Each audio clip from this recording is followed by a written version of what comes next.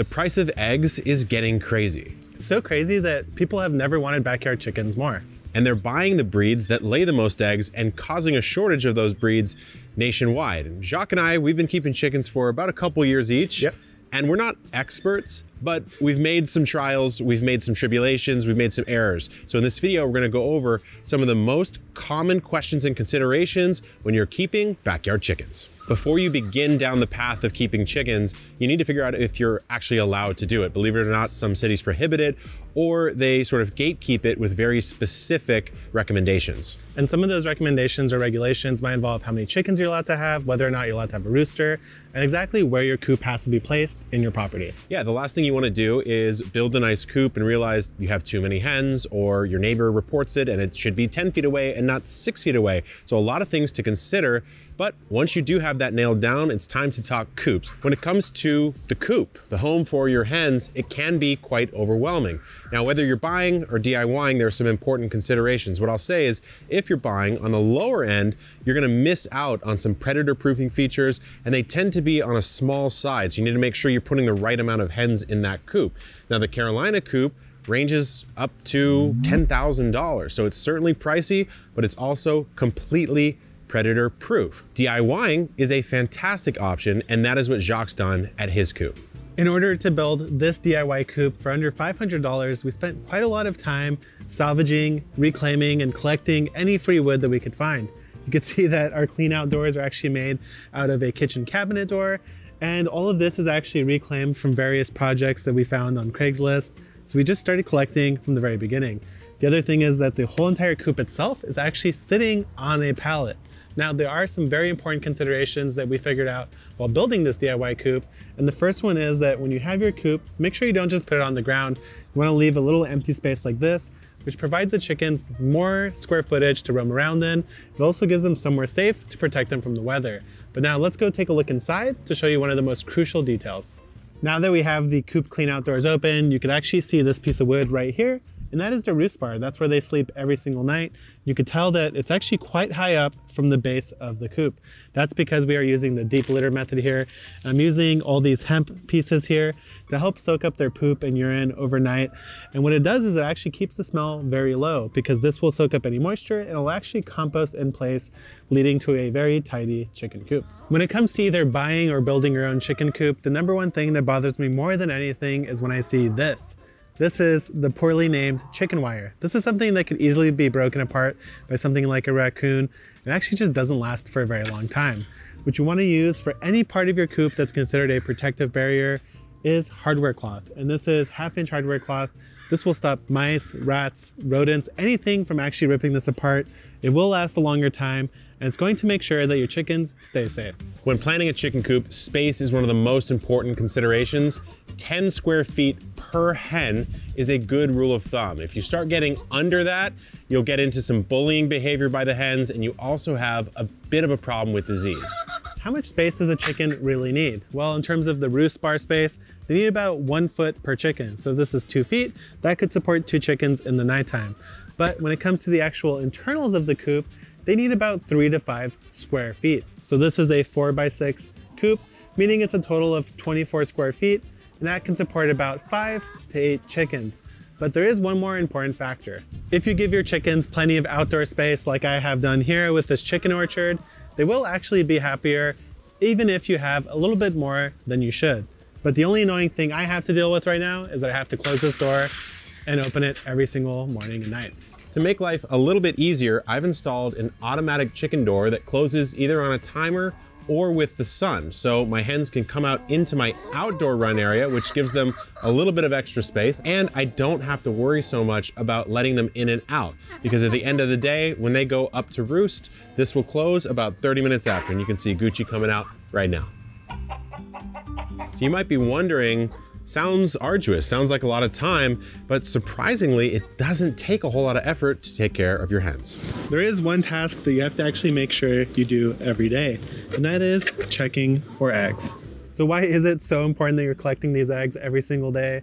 Well, if you let them pile up too much, one might break, and then a chicken might take a poke at it and find that it actually really likes the taste of eggs. And once that happens, you've got an egg eater on your hand, and it will actively seek and destroy your eggs so that it could eat it. And it's really hard to break that habit. So make sure you're actually checking for eggs every single day.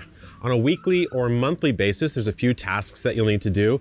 I like to come in and just give their bedding a little bit of a turn just to get some of the debris out of the way. Don't even have to do this, but just keeps it a little bit more tidy for them. Don't need to do a full bedding change. Besides that, checking food and water and topping up if necessary, and then just going into the run and cleaning up any normal debris. If you are using the deep litter method like both me and Kevin are, every 6 months to a year, you're going to actually have to pull up all this bedding and get it out of here and replace it with new bedding. Now by that point, the bedding will probably be about this tall, and most of it will have already started to compost. But there is something you can do with that bedding once you've cleaned it out. Once you've cleaned your bedding out, you can actually take it and make one of the most wonderful composts you've ever made. This was my previous bedding that I actually added here about 6 months ago, and I've been building piles into it. So I've been adding greens and browns to get it nice and hot.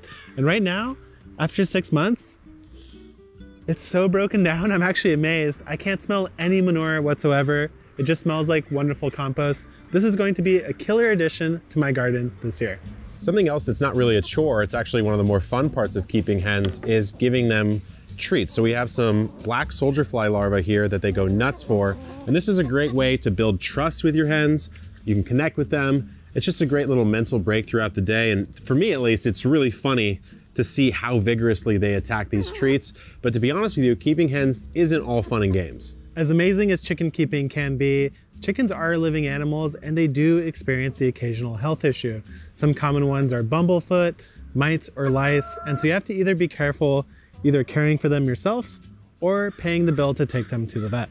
One of the many reasons that egg prices are skyrocketing is the spread of avian flu. Due to the way that chickens are kept in egg production in very large scale, if one hen gets it, they actually have to kill the entire flock. Now, that's not probably gonna happen to your backyard chickens. It's somewhat rare to spread to a backyard flock, but you have to remember that diseases and loss can occur. The most recent upgrade I've made to the coop is adding this roof here to the enclosed run, and it's because we experienced possibly the worst thing we've ever had to deal with when it comes to keeping chickens, and that is after a very long rainstorm, everything was so wet that the chickens had nowhere to dust bathe, and they actually got mites and lice. It was one of the worst things I've ever experienced. We actually wore full body like Tyvek painting suits, and we had to flip the chickens over in every orientation and dust them with a powder to kill off all those mites. All the meanwhile, the mites were just raining onto our suits, which is why we wore those full body protection.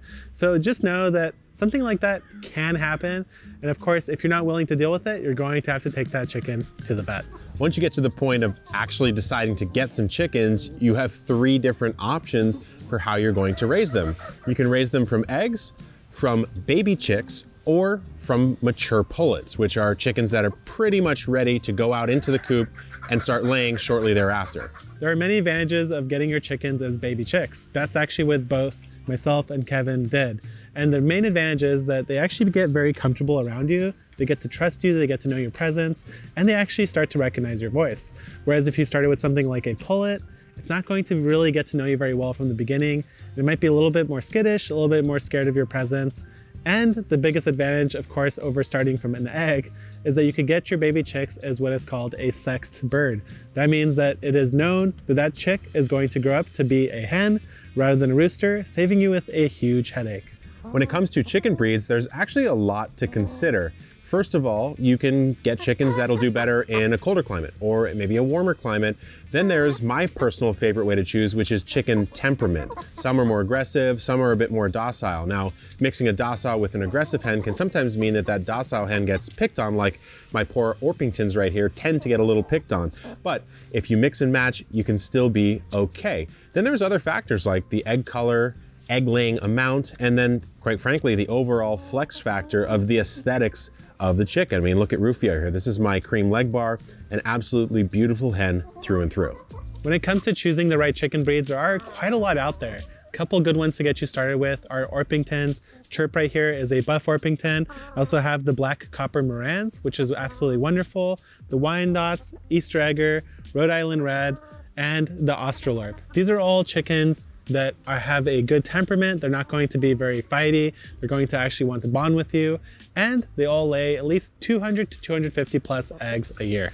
Now there are a few chicken myths or misconceptions to clear up. such as the breeds that Jacques mentioned. Those will lay somewhere around 200 eggs a year, which if you're counting means, yeah, you're not going to get an egg every single day of the year. Typically in the longer day periods like spring and summer, you're going to get consistent egg laying somewhere around every 24 to 26 hours, assuming the hens are young and healthy. And then in the winter, when the light levels get lower, egg production for some breeds can actually drop to 0. Then you have to consider the fact that as your hens age, their egg production also falls off. Years 1 to 3 are very vigorous, high producing years. And for a lot of breeds, years 3, 4, 5, all the way through 10, which is how long a hen can live, can actually show you nearly no eggs at all. So you need to have a plan for when your chickens stop producing. One of the most common myths in the world of chicken keeping is that if you have chickens, your yard is going to stink. But I'm sitting right here next to my chicken coop, giving it a deep whiff, and I don't smell any signs of manure or droppings. Now, the reason why that is because it's a well-managed deep litter system. So really, if you set up your coop properly, you do all the right things like having deep litter, you're not gonna really notice any smell whatsoever. And if you do, it's probably because it's time to change that bedding out. One of the things I was worried about when I started thinking about chickens was how noisy they'd be. I live in a suburban environment here in San Diego. I don't want to make my neighbors upset because I have these beautiful hens hanging around. But to my surprise, there's only 3 moments where they tend to be pretty loud. Number 1 is a good one. If there's a predator around, they will freak out. I've had hawks fly over and the hens absolutely lose their mind, but that's almost a good alarm signal for you. Next, if they're squabbling or fighting, a lot of the times that can be solved by choosing the right breeds with great temperament that work well together, as well as giving them enough space so they don't, quite frankly, get annoyed by each other and start pecking at each other. The third is one that's a little bit more regular, and that's when they are doing their egg song, which is the squawking that happens before and during they are laying their eggs. So that'll happen typically in the morning, at least for me, and then it quiets down. So it's a very small portion of the day. If you're worried about noise, you might be thinking that you actually need a rooster in order to produce eggs. That's not true at all. I can assure you that I got 5 eggs today and I have absolutely 0 roosters. So the only time you actually need a rooster is if you want to produce a fertilized egg to reproduce from your flock. Many of you are watching this video because you're thinking about getting into chicken keeping because of the rising cost of eggs. So why don't we see if the math even checks out? First of all, the biggest expense is going to be the coop. Whether you're DIYing it, that's an investment of time, or you're purchasing at $500 all the way up to, like I said, can be $10,000 or more for a coop at the highest end. That's your biggest expense, bar none. But then you have some things that you need to do. You need to provide them some areas to play, some toys, at least some method of watering. In this case, I have a rain barrel that goes to a water bar that has little watering nipples. It's a little bit on the fancier end. And then I have a semi-automatic chicken feeder. This is sort of a gravity-fed feeder here. You need the basics, a coop, a watering system, and a feeder. When I first started off my chicken coop, this was the first feeder that I actually built, which was made using PVC pipe that was supposed to gravity feed down into this little trough and give them food. Now, it kind of worked. It didn't work that well. It's also just very small and crowded. So since then, I've upgraded to this CoopWorks feeder, which has multiple ports, holds over 60 pounds of food, and means that I don't actually have to add food for well over a month. I've also actually upgraded my water to this guy, which doesn't leak whatsoever like my old one did. And it has multiple ports at a good height for my chickens. So these are upfront investments, but they can save you so much time that it makes chicken keeping even easier. Speaking of chicken feed, here at Epic Gardening, we use Grublies Farms, who are the sponsor of today's video. In fact, both Jacques and myself have been using their products for about 2 years now. When our hens were just baby chicks, both Jacques and myself fed them Little Pecks, Grublies all-natural starter feed. And then as adults, their primary feed is Fresh Pecks, which comes in either a crumble or a pelletized form. My hens tend to prefer the crumbles, but yours might be different. Every morning, I make it a ritual to give my hens a little morning snack with Grublies Hometown Harvest, which are actually oven-dried grubs that have 50 times more calcium than mealworms. I don't know what it is about these things, but my hens lose their minds when they get a chance to snack on these. All of the Grublies Farms chicken feed products are made with the goal of reducing the impact that our pets have on the planet without sacrificing their health. Great eggs come from healthy, happy hens. So a mixture of garden scraps and products from Grublies Farms have been the perfect combination for us. So check out the link in the video description, and thanks to Grublies for sponsoring the video. Let's break it down and look at just how much the food cost is into a dozen eggs. Call it $1 per pound of feed. The average hen's gonna lay around 250 eggs a year. That's roughly 20 cents an egg, or about $2.50 per dozen eggs. But remember, there are some fixed costs here too. There's the gear that feeds them, there's the coop, and then there's the fact that the hens actually don't lay consistently throughout their lifetime. So yeah, this is a simplistic, crude example, but you can start to see how affordable or not keeping chickens can be just for their eggs. Jacques, it turns out if you don't add up the costs, having chickens is definitely worth the money. Of course, we're not keeping chickens just to save money on eggs. We're keeping chickens for the joy that they bring, and also the fact that you get these delicious, nutritious eggs. Yeah, I mean, the thing for me is I love having them around. Psychologically, they're an amazing creature to just have fun with, mess around with, brings a lot of joy to your life. Hard to price that into the equation, but then the eggs. The egg quality is so different. Chickens wanting to forage, that deep, dark yolk, the nutrient quality is just so much better, and the flavor is so much better. I can't go back to store-bought eggs. I just won't even bother. I give some to my mom every so often. The Epic Mom comes home and raids the old egg holder, and then she's actually said she won't eat eggs anymore unless it's from the yard. So hopefully you enjoyed this beginner's guide to chickens. If you want more chicken content specifically, head on over to Epic Homesteading. That is our homesteading sister site where Jacques and I and some friends mess around, have fun, trying to live an urban homesteading lifestyle. Until next time, good luck in the garden, keep chickens, and keep growing.